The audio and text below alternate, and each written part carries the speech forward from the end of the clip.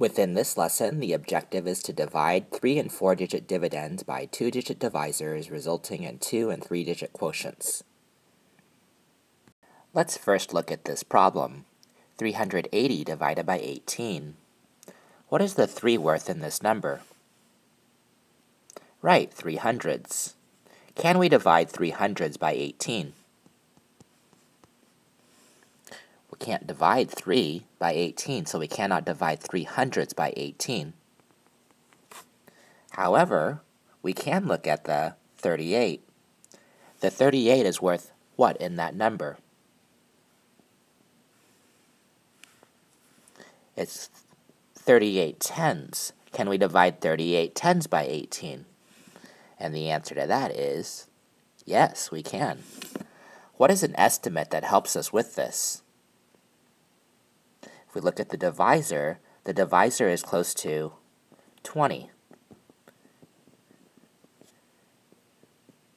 And 38 tens is close to 40. 40 tens divided by 20 then, that would be 40 tens divided by 10 divided by 2. 40 tens divided by 10 is 4, and that's 4 tens, that is, and divided by 2 is 2 tens. So this will help us in figuring out the answer with this estimate here for 380 divided by 18.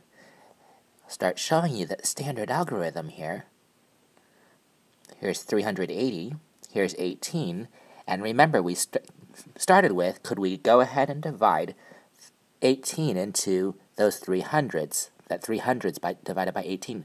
And the answer to that was no. That's why we regrouped it, and we went 18 into 38, or those 38 tens. Where we got that, we said it could go into whole times. For 2 times 18, that was from our estimate, is 36, and that does work.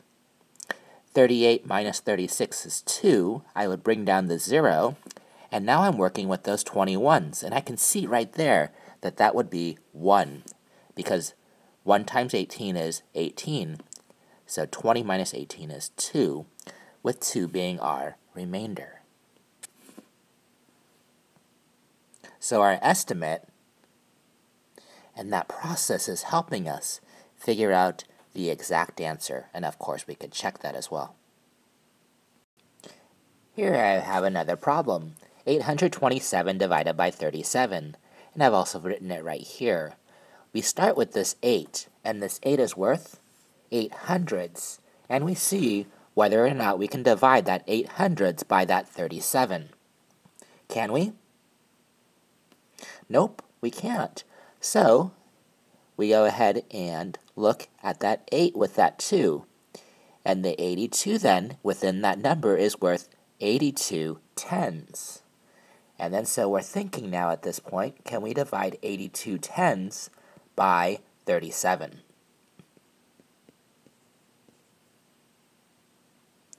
And in this case we can, because 37 can go into 82. An estimate would help us. So 37 is close to 40.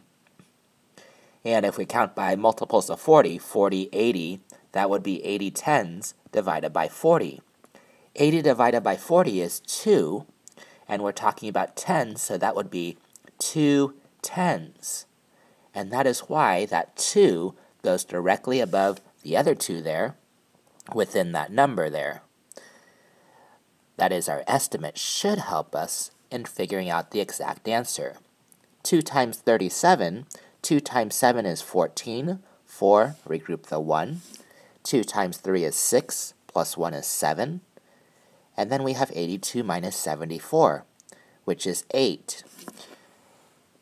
Could we make another group of 37 out of that 8? No, we can't. And then remember that was worth 8 tens. So we bring down the 7, so now we're working with 87 ones. And then we are able to work with those 87 ones and also divide it again, and divide it in this case by 37. So we're going 87 ones divided by 37, and again we can go ahead and use an estimate to help us figure out how many times 37 goes into those 87 ones. In this case it's 80 ones, and then 80 divided by 40 still is 2, and then so that would be 2 ones, and that's why that 2 goes directly above the ones place. 2 times 37 is 74, and 87 minus 74 is 13. 13 is our remainder.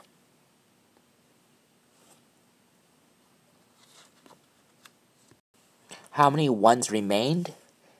It was 13 ones that remained. And could we make another group of 37 with those 13 ones? No. So that's why it is that our quotient there then is 22 with a remainder of 13. Let's complete a check just to make sure.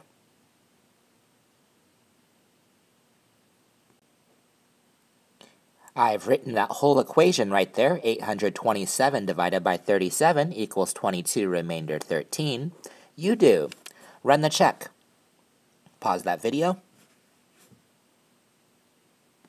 Did you set up your check correctly?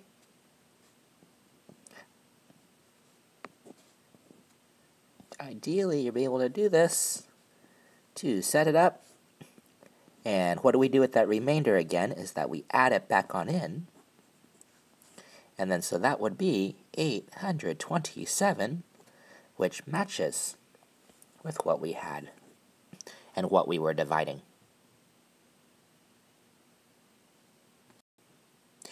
Your turn here. Go ahead and divide.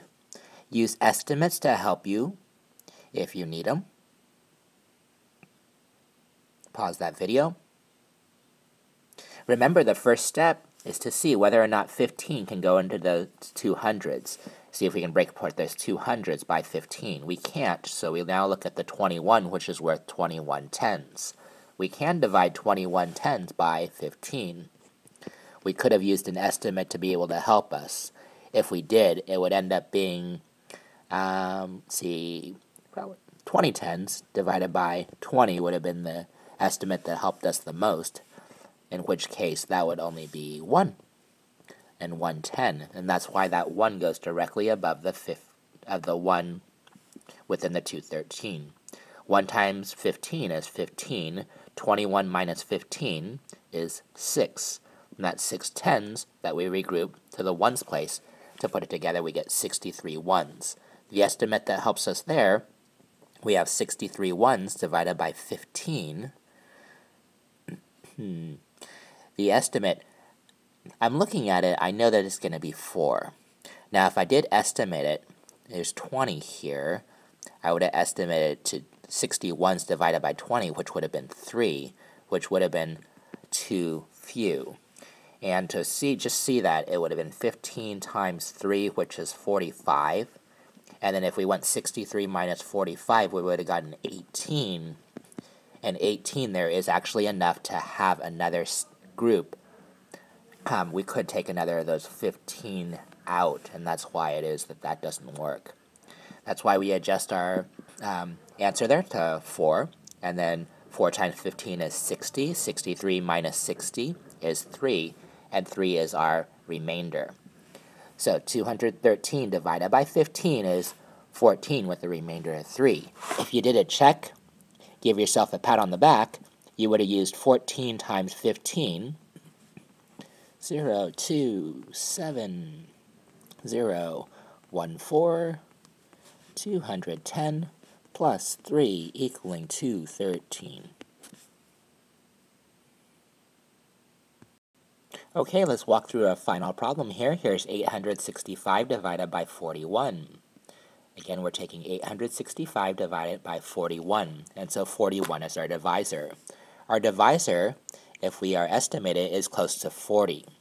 And so thinking about dividing by 40 can help us with understanding how to divide by 41. It can help us choose what it is that we want to put within our answer here. We start with 41 into 8, and whether or not that we can divide those 8 hundredths by 41. And in this case, we cannot divide 8 by 41, so we cannot divide 8 hundredths by 41. We regroup it then to the tens place along with the 6. So the 86 tens there is divisible by 41. We use an estimate to go ahead and help us figure out how many times that goes in.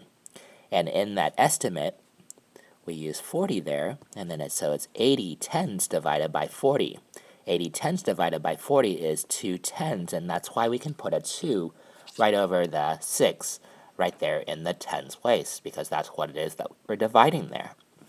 2 times 41, and that's 2 tens times 41, is going to equal 82 tens, and that's why it's right there within our problem. 86 minus 82 is 4. Those 4 tens get regrouped with that 5, which was worth 5 ones, to give us 45 ones. And I can see right there that 45 ones divided by 41 is going to be 1. 1 times 41 is 41. 45 minus 41 is 4. Remember to write our remainder there. Our check again would be 41 times 21, and then we would add in that 4.